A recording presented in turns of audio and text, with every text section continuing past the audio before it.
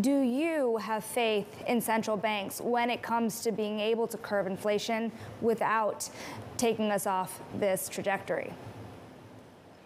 Hi, Sonali, thanks for having me. Yes, we still believe that markets expectations for next year in terms of risky asset pricing and growth outlook is very positive because they are feeling pretty comfortable that growth will be above trend still, and there are enough savings to support consumers. At the same time, there are some downside risks as well. Looking at the news we got with Joe Manchin not supporting Build Back Better plan, and with some previous fiscal support measures about to expire next year as well, we are actually expecting contribution from fiscal policy side to U.S. growth to be negative next year.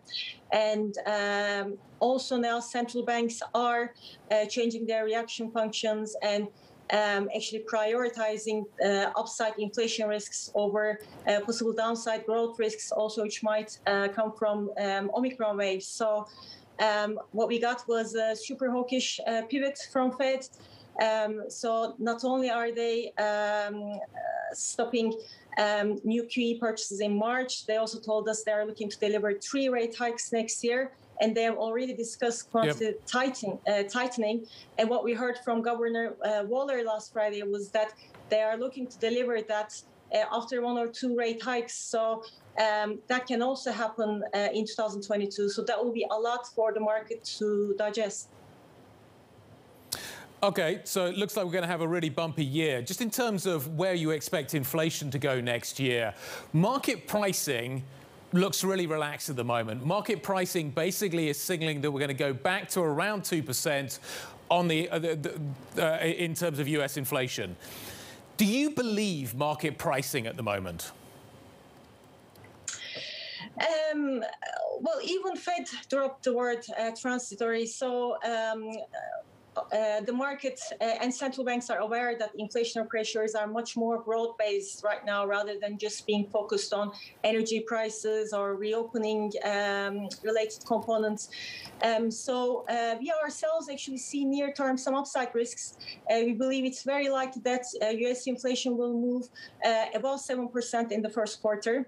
And there are also upside risks for European inflation, looking at what has been happening in the natural gas market. The market was already very tight with low inventories, and when we saw a number of French nuclear reactors taken off the grid and the Russian supply was lower than expected, we've seen a price spike. So there are also near-term upside risks for inflation in Europe.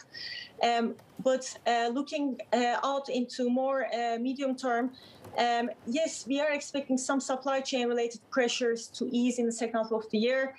Delivery times are already shortening.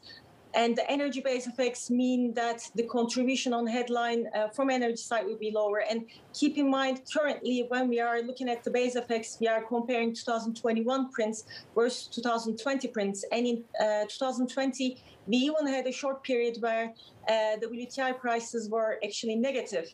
So looking at where they are now, about $70 per barrel, that base effect this year was super strong. But looking into next year, in 2022, we are actually going to be comparing 22 prices with 21 prices. So the starting point will be much higher, and the base effects will be actually not as punitive for the headline inflation. At the same time, we do not expect to move back to pre-pandemic low inflation levels either. Obviously, still very strong housing components, rent, OER, that's going to continue. There's massive pent-up demand for services, especially travel, that is going to continue. And wages are picking up. And I was surprised looking at Fed's December projections that they're already seeing unemployment levels next year below narrow, so below the equilibrium level. And we know that there are some issues with some people still not returning to the labor market due to healthcare concerns, due to childcare availability. Some people are tired.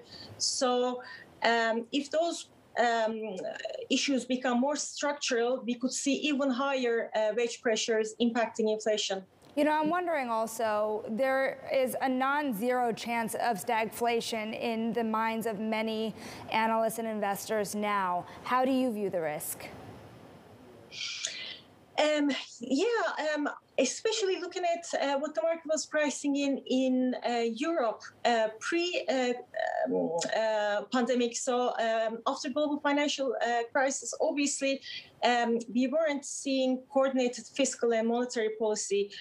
Instead, we were seeing austerity measures, and central banks were the only game in town. So when we were looking at the distribution of inflation risk, market was more focused on inflation surprising on the downside. But looking at what has been happening after the pandemic and looking at how fast fiscal policy measures have kicked in, obviously that distribution has changed. And now market is very much focused on the upside risks on inflation side. Yep. So at the same time, there is more uncertainty on the growth side, as we will see now public policy step out and the private sector will need to continue without the public support.